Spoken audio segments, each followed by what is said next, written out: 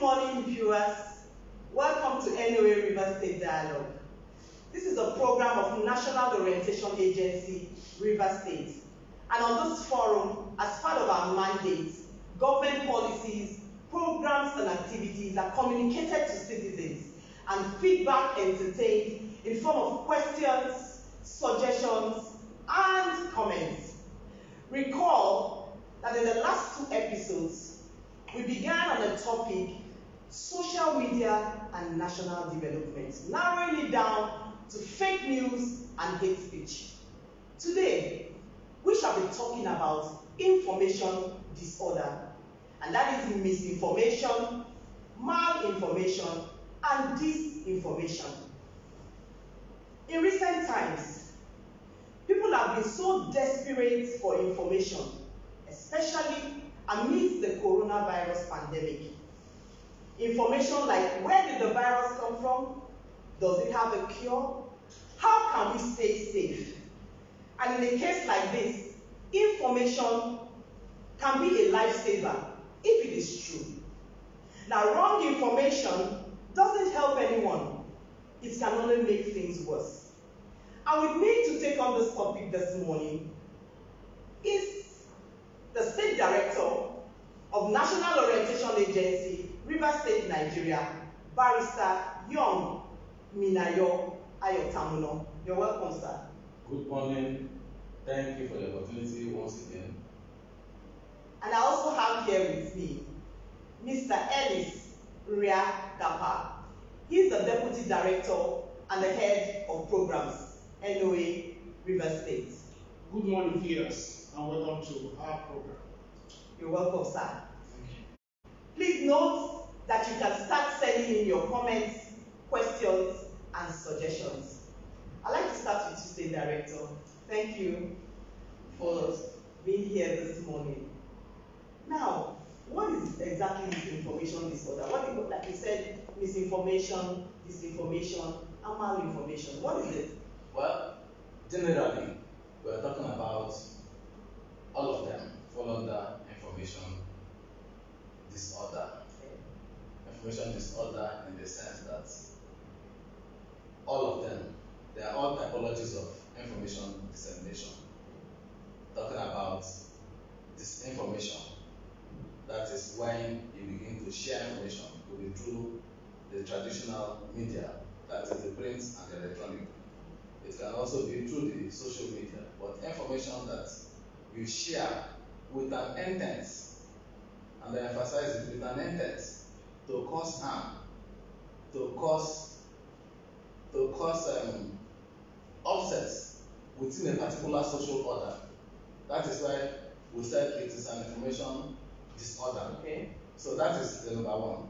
So when we talk about disinformation, we're talking about information that seeks to do harm. Ultimately, the intention is to do harm to other parties that are consumers. I can give you an example.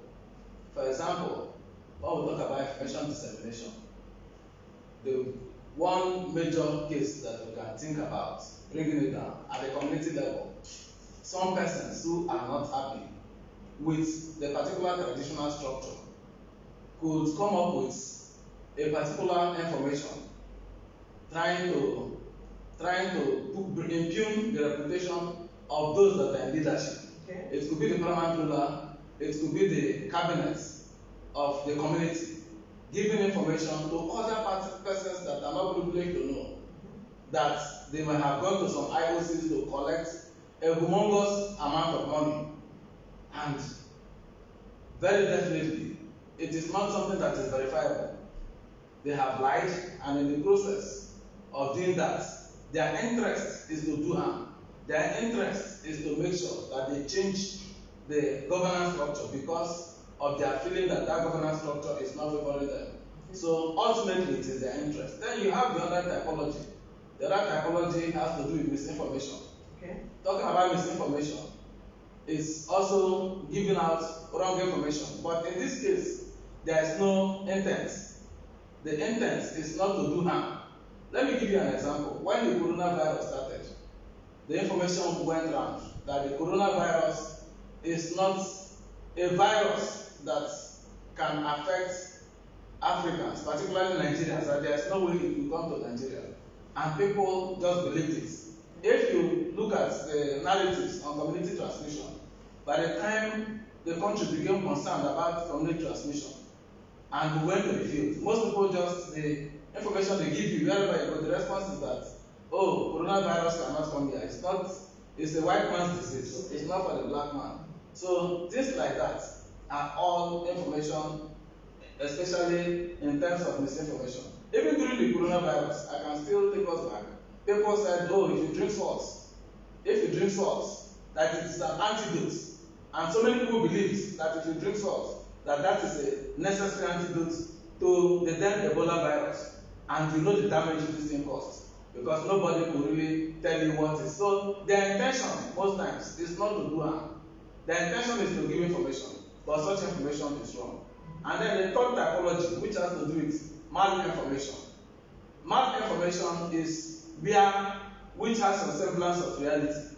The information they are giving to you has some elements of reality, but now turned in such a way, fabricated in such a way, and modified in such a way to suit a particular interest. And I can also give you an example when we come to malinformation. Malinformation, for example, is when INEC, you know that INEC will definitely print ballot papers. INEC will definitely print ballot papers. But now you went ahead, as in some other elections, to say that some persons that maybe are holding political offices, that INEC is using their companies to produce ballot papers. So you know that the reality is that there will be election, and that ballot papers will be used for such an election. And then you went ahead to discredit INEC and discredit the election. You tie those interests to it. So these are areas when we talk about the issue of misinformation.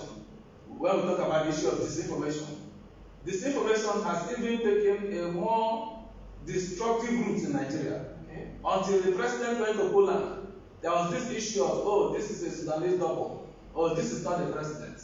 They capitalized on some information, some background information that the president at some point had some health challenges and went abroad. They capitalized on it, they painted it, and said there's a Sudanese double. And to the glory of God, they took the president when he went to Poland to say, here am I. It is the real me. Look at me here. So that is the extent to which disinformation can be destructive. Okay. Now, Mr. Ellis, from what the state director has said, is that there's a thin line between misinformation and disinformation. What is that thin line? What is that thin line? So people can understand, you know. Yes, thank you, Director. He has explained it. See, the difference, I want to try to say that when we talk about misinformation, the intention, okay, the difference is the intent, yeah. Yes, you give out information without intent to harm. That is misinformation. Yes, that's what without intent to harm. Okay. Take for example, I give you an example to expatiate. Recently, somebody called me to tell me that the federal government, that the Ministry of Humanitarian Affairs, has released the vaccine list of Empower volunteers. Okay. Vaccine. He called me, and not just that, I saw it on the social media. They said this release, log in here and that. The person called me to find out. Before then, he told me that he has also spread the information. But when I check, by the time he called me, I check. Because he called me because you know that National Humanitarian Agency will be part of this verification of Empower beneficiaries. Okay. So he called me. By the time he called me, and I called a staff in Abuja from the Ministry of Humanitarian Affairs. Okay. And he told me it's not true. Before then, people have started logging in. Logging in. And when you log in, and somebody, when somebody called me, you know, you find it, he said, oh, before now I know it's fake because they say put in your number. The person puts the number and they say you are successful. The person who did not even apply. Okay. So the person just knew that it was wrong. So the person posting it has the intention to help people so that they can access their names and start the registration.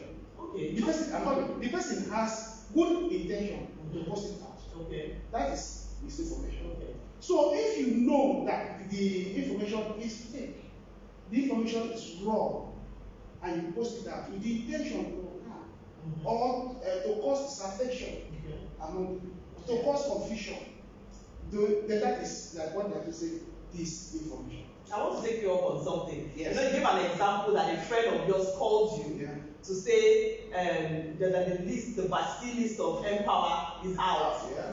Now, if you said, you also made a statement that the person had gone ahead to share it Yes. before even calling you. So, what do you think the person should have done? What was the first thing the person should have done? When we see information on the social media, okay, we're talking about social media, okay, we should be careful. Okay. We should not be obsessed to share information immediately. Okay. Immediately. We should find out whether the information is true. One, to find out when you look any information on social media and the information looks sensational, be careful. Okay. Go and check. Find out whether where that information was posted is a credible platform. Okay, I want to pick you up on something. The first thing you said to our viewers, you said when that information looks what? Sensational. Okay, so please note it. Okay, yes. Go ahead, sir. When it looks sensational, look further. Don't just share it. Okay. Because the information is hiding something. Okay. Okay. Go check whether that platform where you see that information is credible. Okay. Even when that information is credible, the site is credible. Also check whether other credible sites or sources also carry the same information. Okay. Take for example, if you see one news on Punch, you can check Guardian and other credible. So because if the information is genuine, other sources, credible sources, will also carry it. And also check the date that information was published. Because we know like what's happened during the NSAS in Nigeria recently. People carry pictures, videos, things that had happened in other countries, in other clients, and posted it as if those things happened now. Okay. So what you do is check the dates of those things. Okay. And lastly, you should be able to now maybe find out from an expert. What I mean by expert is that if you know that like Empower, let me use Empower again. Find out from somebody in the office. If you know anybody, call and find out this is information I have. Is it true or false? Of course. Yeah, that's what we should do. And I think government also should have a way of also not providing vacuum. Government should not provide vacuum. When government provide or any institution, when there is a vacuum, people will feed that place with false information, misinformation and disinformation that will deceive and confuse the people. So government should have maybe a credible platform. Or government should be also active on social media. To also give people information and counter maybe fake information. Now, State Director, sir, you know, we for the last two editions we've been talking about social media and national development, narrowing it down to fake news and hate speech. Now we are talking about misinformation, disinformation, and malinformation. Can you marry all of this? Yes, we can marry all of this. How? Symbolically. Okay. We are exposed to the same platform. Okay. Because all of them, they are information. Okay. And two, talking about fake news and hate speech, the news oftentimes comes out of the speeches that have been made, out of events, out of situations that people find themselves. But more symbolically, we also understand from what has happened, from the scenario around, that this is something that we have to actually tackle. That's talking about fake news and hate speech. Okay. That if these things are not properly handled, if they are not properly handled, either through the media of transmission, or through countering them, or through other apps that are available to us for cross-checking this information, that it can actually both fake news, hate speech, that these are attitudes or these are activities, because they are both processes, they are actions, and they are issues that can actually affect the security of a country if not properly handled. Not just security, the politics of the country, the economy of the country, because the information that we let out into the international domain or into the domestic arena within the country, into the polity, to a very large extent affects us. Okay. If you look at the sensitivity of it, the Minister of Information described it as a time bomb. And even our Nobel laureate, Wole Soyinka, said this will actually be the beginning of the Third World War. And they said because of fake news that our ethnic nationalities today have been turned into ethnic cocoons where people don't see beyond their ethnic regions. Yeah. So the relationship is that first they are means of spreading, they are typologies of spreading information, and that each of them has its own negative impact if not checked. Yeah. Because we are talking about misinformation. Yes, yes. That is where the three come in. And fake news and hate speech, both of them also have a relationship. The border is very thin. One is the outlet, while the other could be the fact that the immediate place where the one is a channel for ventilating the other. The news is the channel for ventilating the hate speech that may have been made. Okay. Okay. Now I'd like to take in some comments. So many comments are coming in. From Rosemary Abehat, thank you for streaming live with us. She says, misinformation is deadlier than Ebola and coronavirus put together. So we should not indulge in it for our nation to grow and for peace to reign supreme. Do you agree? Yes. That is deadlier than Ebola and coronavirus put together? Yes. Let me give you an example. Okay. To illustrate it. Okay. Let's look at Rwanda. Okay. The genocide of 1994, where an estimated number of 800,000 persons were killed. An ethnic group. Estimated number. You know, after the crisis, this is just 100 days of crisis. Over 800,000 people were killed.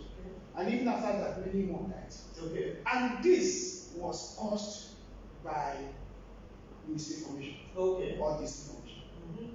Okay. There was a plane crash, and people said, oh, because these people that killed these people, they kill our people and all that. Before you know, there was misinformation, there was hate speech, and within 100 days, an estimated number of 800 persons. It's more because after that one, they arrested people died in cell and all that. People died. So how many people did Ebola kill in the country? Okay. So she's yes. Okay, so we agree with that. Yeah. We have also from Mr. Raleigh Briggs. He says the tripartite force of fake news, hate speech, and misinformation can bring down any country, economically, socially, and religiously. Therefore, it is important that we say no to these negative forces. Once again, well done to NOA, Rivers State, Nigeria. We agree with that. And it can affect us economically, socially, religiously, it can affect us. Very clearly. Okay. Very clearly. I think that is with all sense of responsibility that they may have made that statement. Okay. Because if you look at it, even sometimes within faith, even interfaith, there are a lot of false information, especially disinformation, that is sent out for public consumption. And this can actually affect interfaith dialogue, because that's part of the vision that we also have, that both faiths, in fact, the multiple of faiths in the country, that Nigeria is a multi-religious country and that we should live harmoniously. But some persons who want to create some information disorder capitalize on some of the differences magnify them and push them out for public consumption. And so those who are not very strong in terms of looking at the books, the holy books, most often times they just consume such information, and before you know, there's a lot of problems. Yeah. The same for tourism. Because if there's any problem, for instance, if the country is unstable, there's no tourist, there's no investor that want to come and put his money here. Anybody wants to come and invest, especially external investors. One thing they are counting on is the stability in the country. Okay. I cannot come and put my money, add money, when I know that there is no stability. Okay. It means that, in fact, it means that I don't know what I'm doing as a businessman. Okay. So that is the first priority, stability. Okay. Before they bring in their add. Okay, let's take more. From Itiedon Echo, she says, every day people are being misinformed in our society. People are being misinformed. We need peace in our country, so misinformation should be minimized. How can we minimize misinformation? How can we minimize disinformation and malinformation? Yes. And we said on this platform that this misinformation, disinformation, and malinformation, Okay. they are just brothers of the same parents. Okay. Brothers of the same parents. And they have one similar channel through the conventional media and the social media. Yes. That is where it is. Okay.